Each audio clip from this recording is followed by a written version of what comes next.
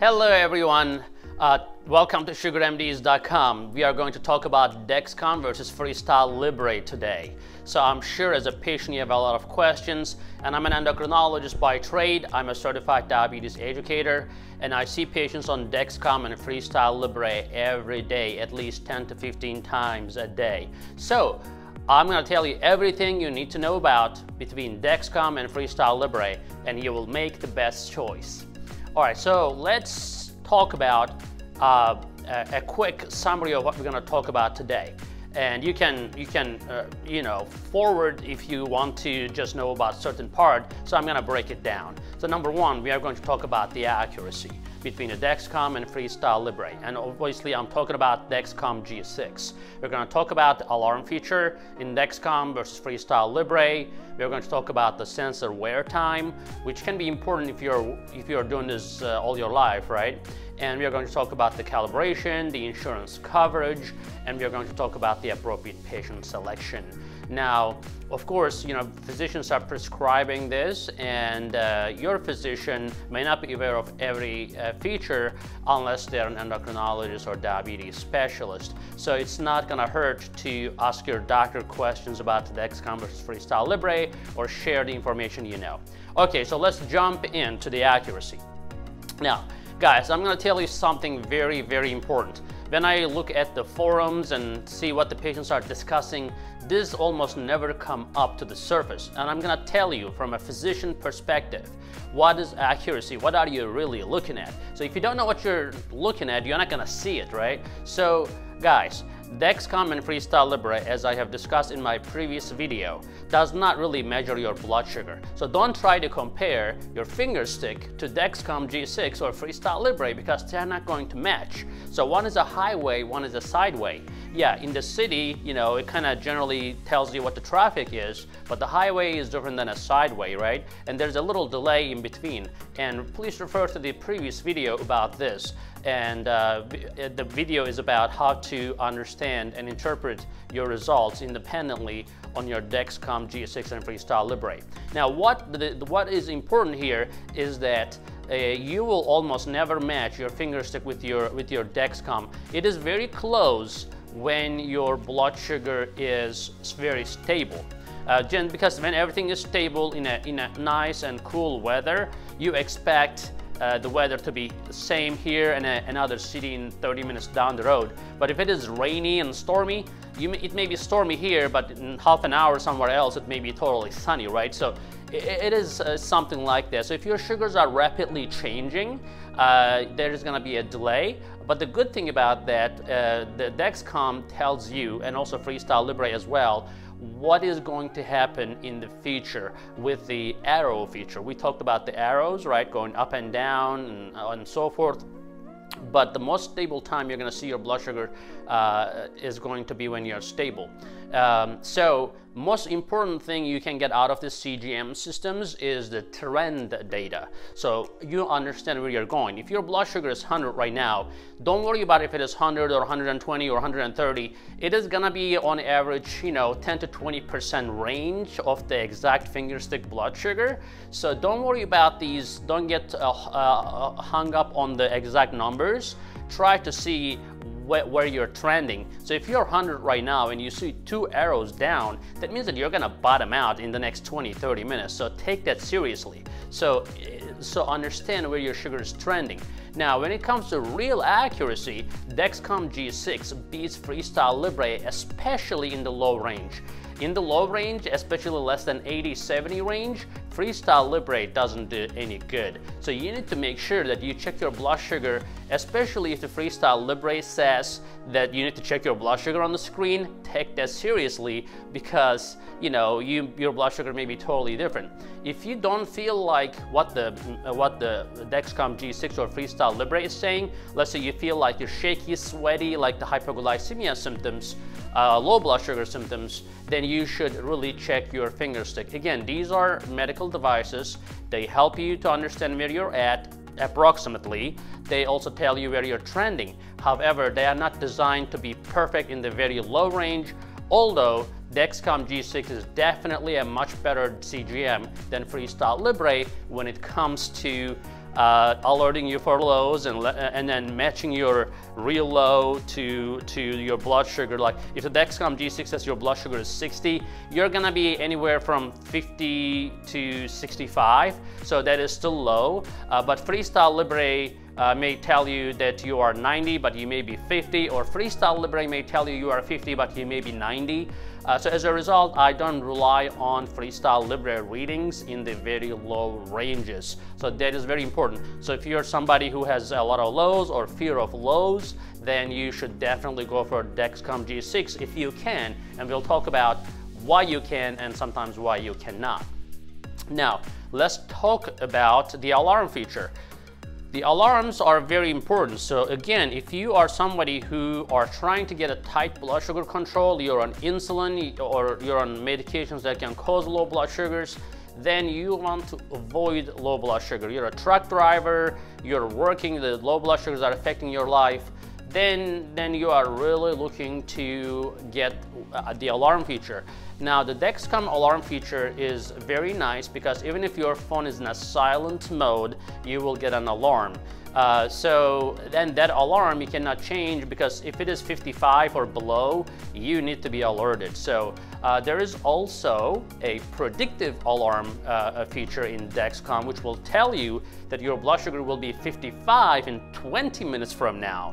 That is a very nice feature because you don't want to really wait until the last minute or until you have the symptoms. So, and it's fairly accurate. When the Dexcom is going to tell you that your blood sugar is going to be down to 55 in 20 minutes, 85–90% of the time, it is going to happen. So don't wait. Listen to your Dexcom and do something about it.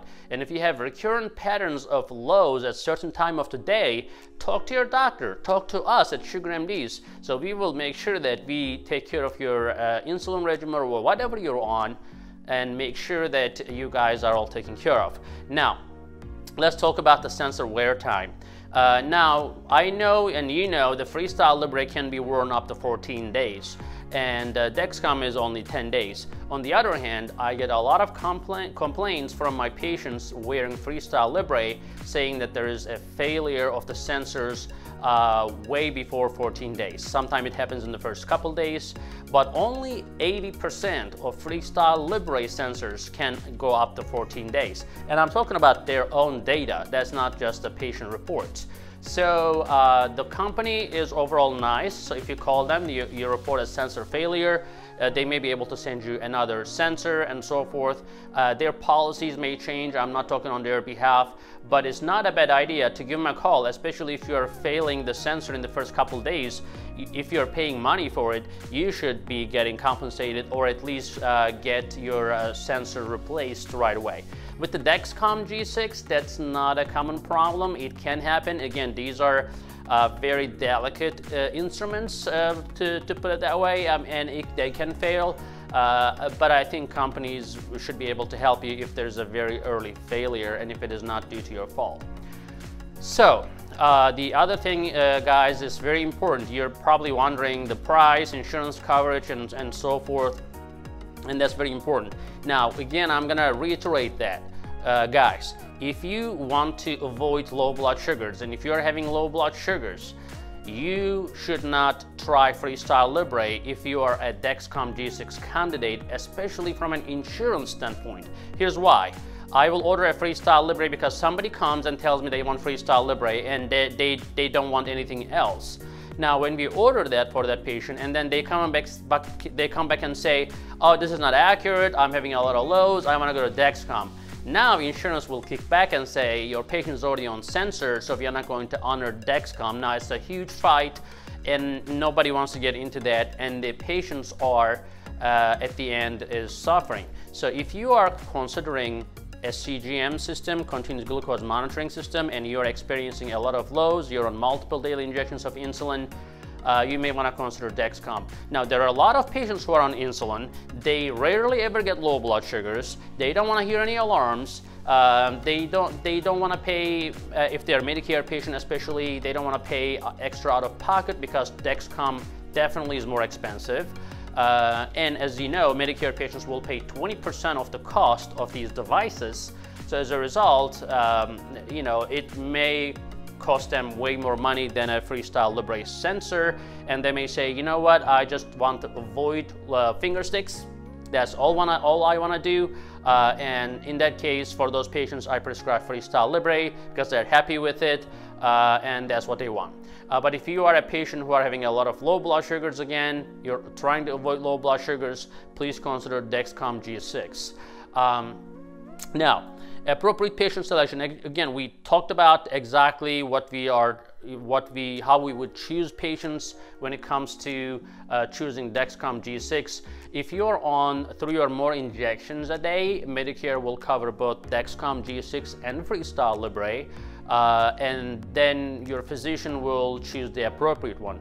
Again, appropriate one is not always Dexcom or always Freestyle. It depends on what you're looking for, how much you can pay for, in terms of accuracy. So again, I'm going to summarize this. People complain way more about the accuracy of Freestyle Libre than Dexcom G6. Now, you're going to ask, are there any other CGMs in the market? Yes, there are. Medtronic has Guardian, and another totally new sensor is Eversense, and they have totally different merits. For example, the Medtronic Guardian goes with their pump system 670G to create a closed loop system, which allows automatic insulin delivery or automatic insulin slowdown or shut off, depending on the sensor readings. However, Medtronic, you cannot really make clinical decisions based on that, according to FDA, and you will have to calibrate at least twice a day. So for patients who are going for Medtronic 670G pump, it makes sense to use a sensor that works with Medtronic. But if that's not the case, you don't have to necessarily. I do not really favor the Medtronic Guardian system standalone CGM, just because you have finger sticks and calibrations, and there's way more alarms associated, and false alarms, I would say, a lot of false alarms with Medtronic Guardian system. So that's why it's not my patient's favorite. As a result, they're not my favorite. Sorry for Medtronic, but they have great pumps, but they have to work on their sensors. Now, Eversense is the newest technology. It requires an incision in the physician's office because they actually literally put the sensor surgically. And Dexcom and Freestyle Libre is a push of a button, and then the sensor gets stuck on your skin, and they have a pretty strong glue, and then you're good to go. Unless you have a glue allergy, actually 10% of people cannot tolerate. There's even a Facebook group called Dexcom and Libre Rash, and people keep reporting their problems, blisters, this and that. So if you have a very sensitive skin, Dexcom and Libre may not be for you. And also, the Eversense, that as a result, it will stay under your skin, so there will be no rash associated with it. Also with the Dexcom and Libre, once you take the sensor off, it's done. You cannot put it back on. You have to put a new sensor. Let's say you are going to the beach and you're going to a date and you want to look cool. You don't want to look like a robot with stuff on you. I'm just kidding.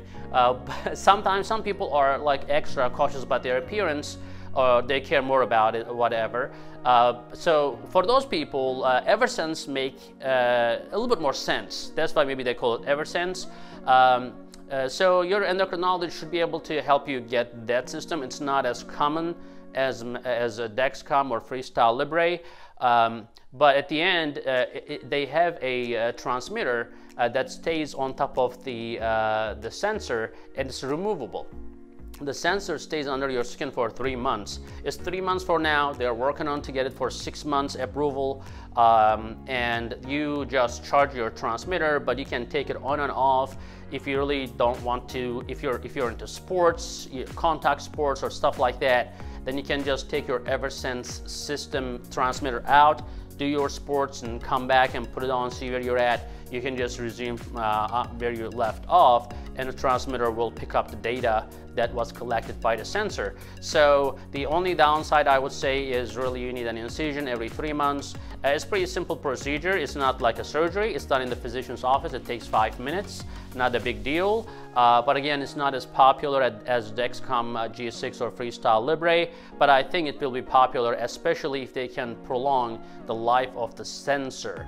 So having said that, guys, I hope that helps. Again, watch our other video about how to make clinical decisions based on your blood sugars, on your continuous glucose monitoring systems, and how to interpret the arrows that you see on those systems. And again, thank you very much. Follow us, make sure that you subscribe, and make sure you watch our videos that are informative. You can put comments, and if you have any questions, again, call us at SugarMDs at 1-800-644-3963. EasyMD. Have a wonderful day.